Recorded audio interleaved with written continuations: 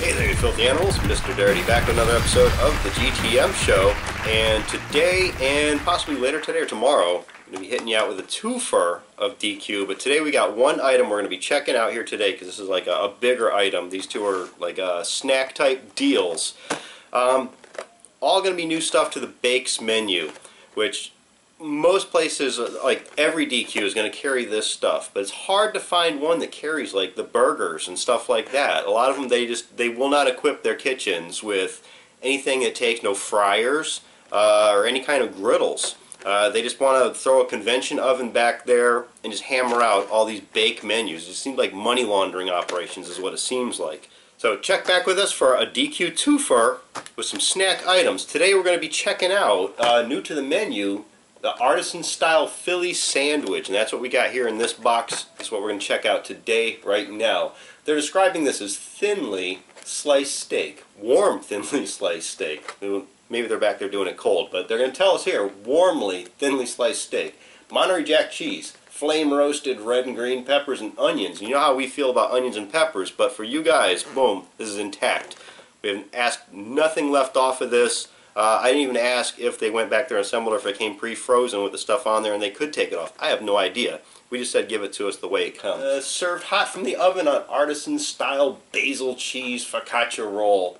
Alright, so let's crack open the box and I'll let you have first look and then I'll take a peek. So here we go with our DQ Bakes Artisan-style Philly sandwich. And bam, there you go. That's what you get. Right out of their oven. So there you go. Take all that in. Alright, that's what you get. You can see our basil cheese focaccia roll going on there. You can also see the size of this container, and you can see, proportion-wise, how big the sandwich is in comparison to this box. Alright?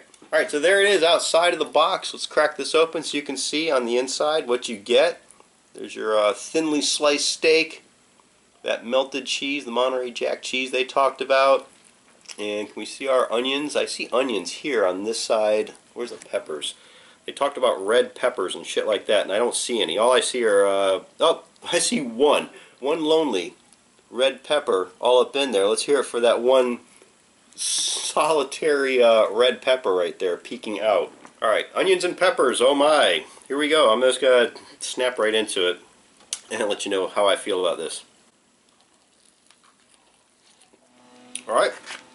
It's actually not bad at all. Standard issue Philly cheesesteak flavor going on there with the onions and peppers involved.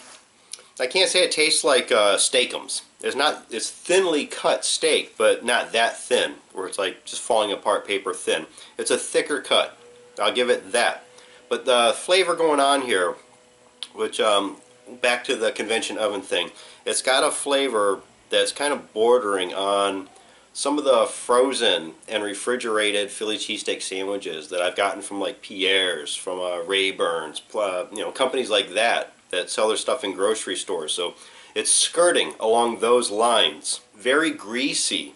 It's every bite, every chew, and even just feeling it in your hands, it's just like dripping with grease. Slightly salty, but it's not overbearing. I'm not going to say it's overly salty, nothing like that. It's just slightly salty.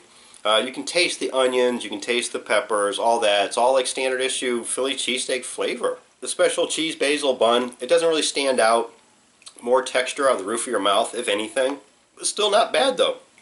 Even though, like I say, I don't like onions and peppers, but it's not bad. Can't see myself buying it again. But yeah, I could definitely finish this. I'm not regurgitating it. It's not offensive in any way. So I'm going to give this like a really high 3 out of 5. Now, real quick before we slide out of here, let's just talk about price point. I think I paid $5 for this. The value is kind of like and the shitter, because for $5, I mean, it is really close to the same flavor that you would get from even Subway. And they're what they call a steak and cheese sandwich over there. Not bad though. So if you're near a DQ, at least give it a try. A one and done on this. I'm Mr. Dirty, this is GTM, so don't forget you can buy these Knucklehead shirts and hoodies down in the description. Follow me on Twitter and Instagram at TheRealMrDirty. And as always, get out of here, go have a rotten day.